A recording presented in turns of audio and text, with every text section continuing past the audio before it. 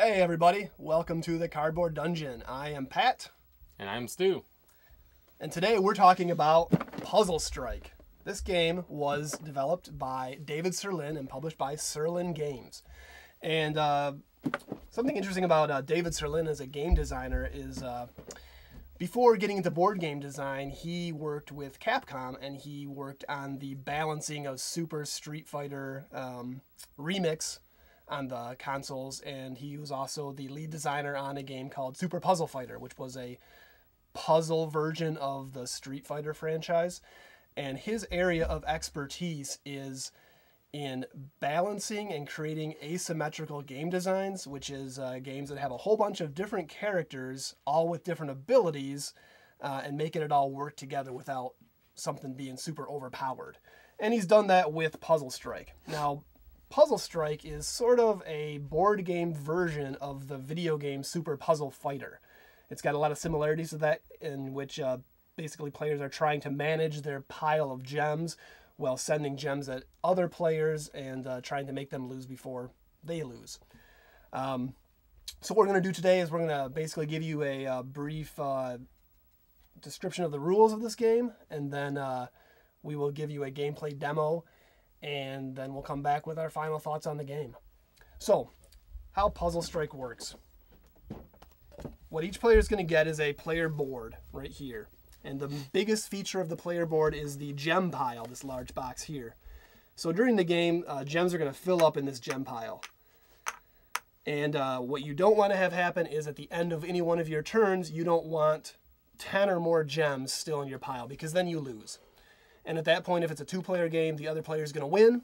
If it's a 3- or 4-player game, whoever has the fewest gems in their pile is going to be the winner. Now, Puzzle Strike is a deck-building game, similar to Dominion or Trains or even Quarriors in its basic mechanics, which is each player is going to begin the game with pretty similar bags of chips. This game uses these chips rather than cards like other deck builders. But every player is going to get 6 of these 1-value gems plus a single crash gem. And then where the David Sirlin asymmetrical expertise of this game comes in is that every player also has 3 unique character chips. And these chips all have different abilities that are going to be unique to that character. So everybody's going to have at their disposal some different options that only they can use during the game. And they wildly vary from character to character. But most characters fall into one of 3 archetypes in this game. You've got characters who are really good at building up a bunch of gems and sending them at other players. You've got some characters who are good at building up a big economy, getting a lot of money so they can buy lots of chips from the bank area here. And then you've got defensive characters who are good at defending against other players sending gems, and they can just hold out, hopefully, until somebody loses before they do. Okay, so what's going to happen in this game is you're going to have your starting 10 chips. Everybody's going to put those in their bag at the start of the game. So you've got all these chips going in your bag. Each player's got one of these little screens that they're going to keep their hand of chips behind, because it's kind of hard to hold a bunch of chips in your hand. But basically, players are going to draw out 5 chips, and they're going to have that hand available to them. So on a player's turn, the very first thing that has to happen every turn is a 1-value chip is going to go into their gem pile. So it's called ante. It's just going to appear in there, add to whatever else is in there. And like I said, that's kind of like a timer counting down to when you're going to lose the game, or counting up, rather, to when you're going to lose the game. After you've anteed a gem into your gem pile, you get 1 action. And any chip that has one of these little banners on it is an action chip. So you can play an action. A lot of these, like this one that I'm holding here, 1-2 punch, will have these arrows on them, and these arrows let you take additional actions. So if you played this as your action, you'd get 2 more actions. If the arrow is black, it can be any kind of action. Some chips have a colored arrow, like this chip here. Sneak Attack has a red arrow. That means that it's going to give you another action, but that action has to be used to play a red banner action chip. And there's red, blue, purple, I think that's all of them. Oh, tan actions. So essentially, you can use those different actions and different colored of actions to create combos and keep your action phase going over several chips that give you all kinds of different bonuses. And then once you're all done with actions, you're going to have a buy phase. And that's where these gem chips from your hand come into play. you're going to get to spend those. They're worth their face value on the gem, and you can buy as many of these chips from the bank as you want. So in the bank, you've got more gems you can buy. So you can buy better gems, so you give you more buying power during the game. There's also the purple gems, which are important because these are the gems that let you combine gems in your gem pile to make larger gems and send gems at your opponent. There's also wound chips. And this is a wound chip here. It does nothing, and it says right on there, this chip does nothing. This is like your waste from Trains or Curse from Dominion. It just clogs up your bag. And certain characters have ways of giving those to you. Some action chips will send them to other players and just give them a nothing chip on their turn, which is annoying.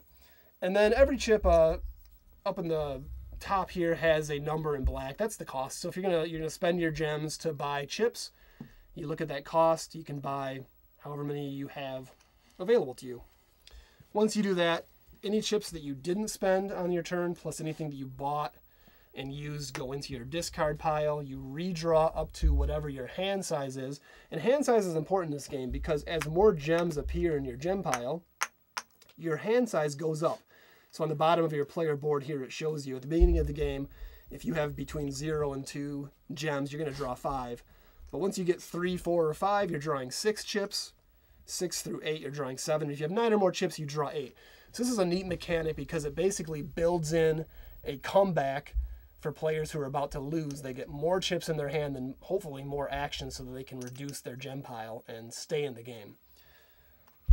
So the main gameplay mechanic of the game, what players are trying to do is use these purple chips. Purple chips are combine and the crash gem.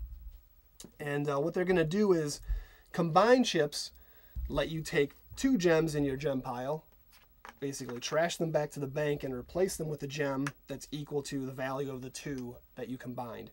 And the biggest chip you can get is a 4. So if I combine, for example, a 3 and a 1, I would get a 4 in my gem pile. And then once you have a chip that you want to send, you can crash it with the crash gem to another player. And when you play a crash gem, you're going to pick 1 gem from your pile. Say I'm going to crash this 2. First thing you do, if it's not a 1, you're going to take it back to the bank and break it down into a number of 1 gems and send them at the other player. Now, the other player has an option at this point. Any gem that's got this purple shield on it, which the crash gems have, can be played as a counter crash from the player's hand. And basically that's just going to let them send a gem from their gem pile back at the gems that are coming toward them. So if Stu had a 1 here, and if he counter crashed with a crash gem of his own, he would send a 1. The 2 1s would cancel out, and whatever's left over on either side is going to go into the player's gem pile. And it can get pretty ridiculous because later in the game, when players have multiple counter gems in their hands, if you get counter crashed, you can counter crash with another crash gem. And if you do that and send gems back, then he can counter crash. So you can keep playing those. You can use 1 crash gem per event, but each counter crash can be, crashed again. So it can make some pretty crazy combos that can happen even off of your turn. So these are real important to get during the game. And then the game is basically going to continue on until somebody has 10 gems at the end of the turn, and they will then lose the game. And that's basically how you play Puzzle Strike. And now Stu and I are going to give a little gameplay demo for you here. I'm going to make sure I have all of my starting chips here. All right.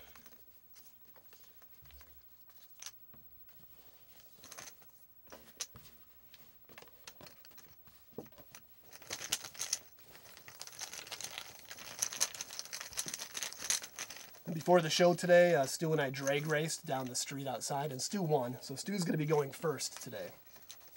That was a good race, Stu. I didn't think your car could beat mine, but no, you pulled it off. You'd be surprised at what those old Mini Coopers can do.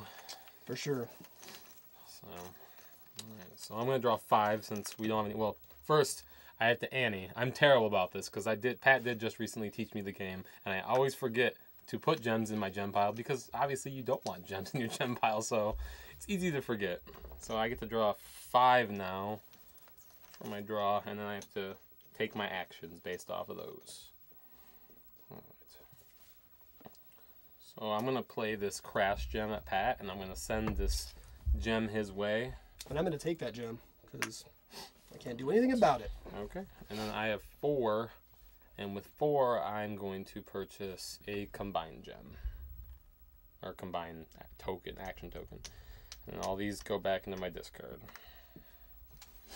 I need to draw 5. Yeah, and then you always draw after them as well from your bag. All right, so at the beginning of my turn, I'm going to ante a 1 in my pile. I've got 2 there now.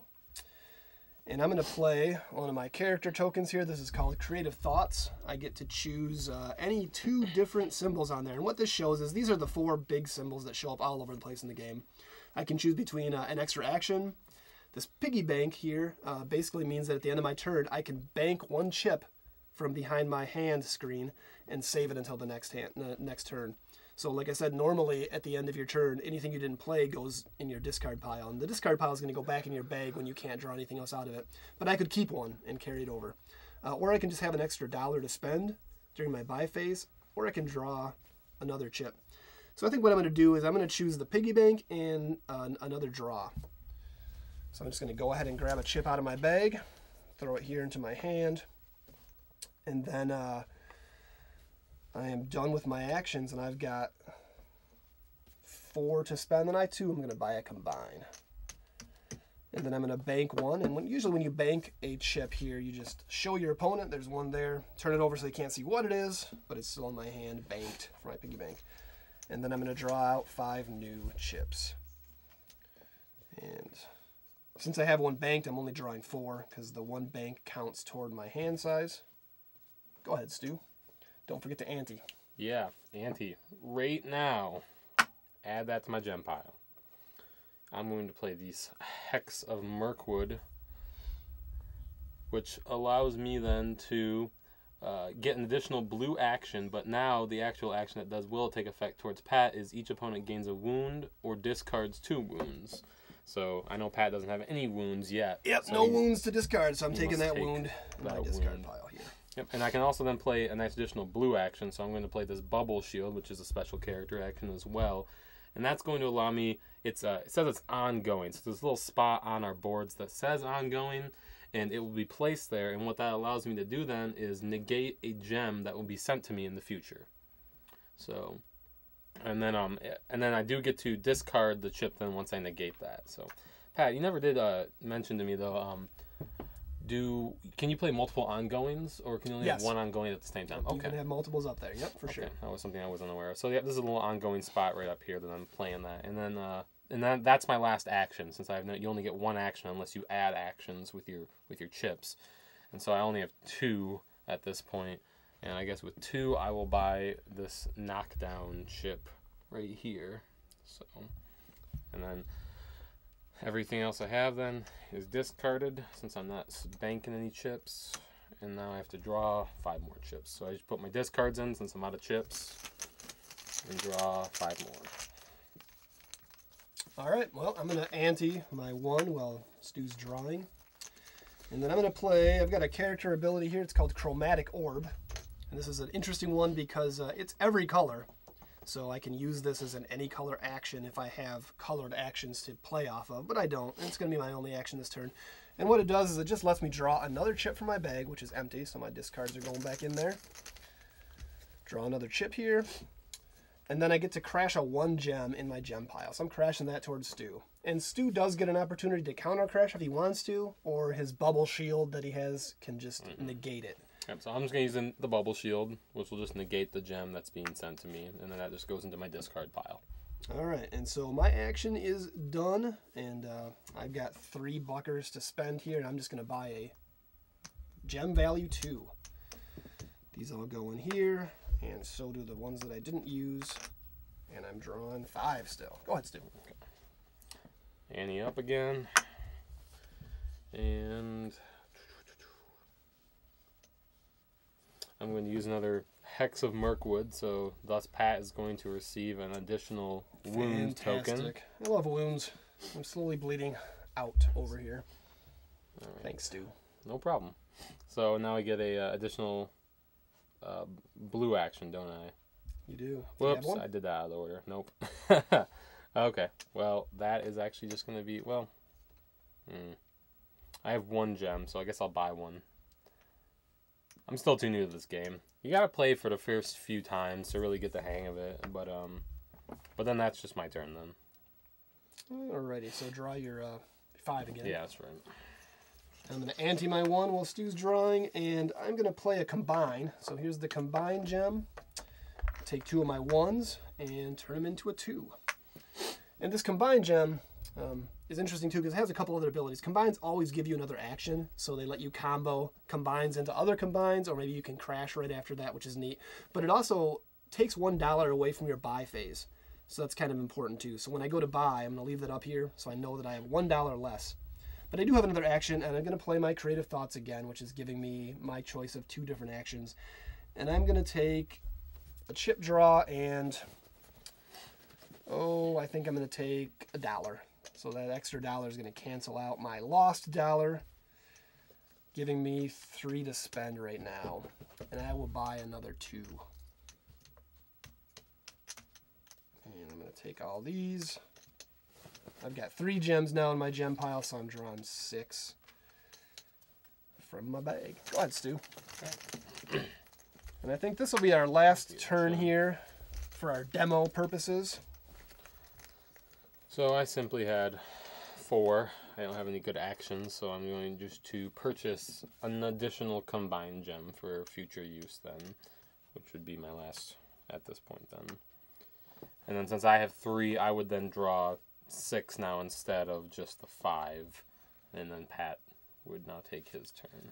Ante another one, and so it goes. So this was kind of a boring demo. Nothing really exciting happened. Sometimes the game is kind of slow for a little while, but it's got built-in mechanics to make sure that things don't drag out forever, and it's got a pretty good flow to it. With 2 players, you can get through a game in 15 or 20 minutes. One mechanic that I really like is, like other deck-building games, when a stack of action chips empties out, it doesn't end the game like Dominion or Trains. It's not an end game condition, but it does matter because if a second stack empties out, then you're going to go into what's called panic time. And as soon as that happens, instead of anteing 1 gems into your gem pile, you're going to start anteing 2s every turn. And then if another pile empties out, you're going to start anteing 3s. So, things can heat up and add up real fast in this game, which is kind of neat. And I do like that. So you've got that management of the piles and the stacks out here going on. But in the time that I've spent playing this game, and I've played it online, there's a free online version of the game right at fantasystrike.com, which you can play to get the hang of the game. I really haven't had that happen, so it's not something that's going to happen a whole lot. You generally don't run out of stacks too frequently, and I think once you get better and better at the game, it will probably become even less frequent. But that's Puzzle Strike. It's a neat game. I like it quite a bit. I'm not a huge deck builder fan. I will say, and this is probably an unpopular opinion, but I'm not a big fan of Dominion. I find Dominion to be a fairly dry game. I can't really get into the theme of the game.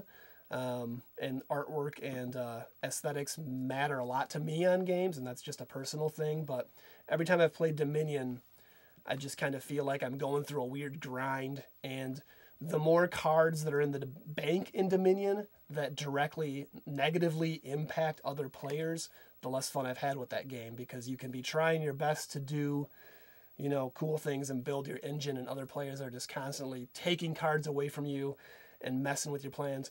And there's a little bit of that in Puzzle Strike. Obviously, it's a competitive game. You're playing against other players. They can give you wounds that clog up your bag. And there are some abilities and action chips that take chips away from you, but most of the competitiveness comes in the crashing of gems back and forth, and that's kind of fun. And if you understand that it's got that competitive nature going in, I'm okay with that, where I don't like similar features of Dominion. I think before this game, my favorite deck building style game was Trains, and I still really like Trains a lot, and one of the reasons I like that game is because it doesn't have the highly competitive nature with all the cards. Generally, you're doing your own thing and you can build your engine pretty fast. And this game, I think, is more like that, depending on what characters and what chips are in the game. but you still have a little more control, I feel like, over how you build up your bag and what you're able to do from turn to turn. And yeah, I really enjoy it. I think that this will probably, with more plays, become my favorite deck building game pretty quickly. So, Stu, how do you feel about this game? I think it's okay. I, on the other hand, actually really do enjoy Dominion. I've enjoyed a lot of the expansions that they've done. And I can understand how Pat wouldn't enjoy some of the features that they have within the game. It's definitely not for everyone. Not every game is for everyone. Puzzle Quest does a great job of giving you a lot of things to consider and think about. For me personally, it's almost a stressful game, which isn't bad necessarily for me, but I'm not a person who likes a lot of stress, because dealing with your gem pile, also trying to build your deck, and then just crash gems at your opponents, and making the right decisions at the right times, because the actions in this game are definitely a lot more limited, whereas it's similar to Dominion in that style, but then Trains also technically doesn't have an action limit within its own game. So there's a lot of differences in the games in those regards. But Puzzle Fighter, it does stand out in its own unique light. It's the mixes of both of those two games from what I've played with Trains and Dominion at this point. But, you know, I definitely would like to play it more and get more familiar with how it's played, so I can obviously create my own strategies and formulate. But I do enjoy what I've experienced so far, I should say. So, you know, I'd give it a good, not necessarily an amazing, Alrighty, or a great, but definitely a good. we like it. And if you like Puzzle Strike, it's available in 2 versions. So what we have here is the base version of the game in this nice pink box. There's also Puzzle Strike Shadows, which is a standalone full game. It comes with everything this one comes with, as far as the common basic chips, the gems and the crashes. So you have everything you need to play, but all of the action chips and all of the characters are different. So you can buy either one of those versions. I bought this one because in my research, people say that this is filled with more characters that are better for beginners and easier to learn. So Shadows probably has a little higher learning curve to it with the action chips and characters. But if you have both versions of the game, you can combine it all too and play different characters, and you can build your bank of action chips from both games. And also, I want to mention this. There is a companion app available. I don't know if it's on Android, but it's definitely on iOS. And it's a Fantasy Strike app. Fantasy Strike is the world that David Sirlin has created. A bunch of his games, there's Flash Duel and Yomi and Puzzle Strike. They share characters between games and lore between the games. And this app has all 3 games. It's got companions for those. But what's cool about this is that it's got a quick bank setup. And you can choose the base game or Shadows or both. And you can just click the randomize button and it'll randomize 10 action chips. Go to your box, pull them out, and you're good to go. So that's kind of neat. You can also, with this app, you can get a close look at all of the chips in both versions of the game if you want to research it before you go pick up the game. And I understand that there's a version of the full game in the works for iOS as well. So you'll be able to play it on your phone or your iPad in the near future, which is kind of cool as well. All right, I think that's all I have to say about Puzzle Strike today. Thank you guys for tuning in to the Cardboard Dungeon, and we will see you next time.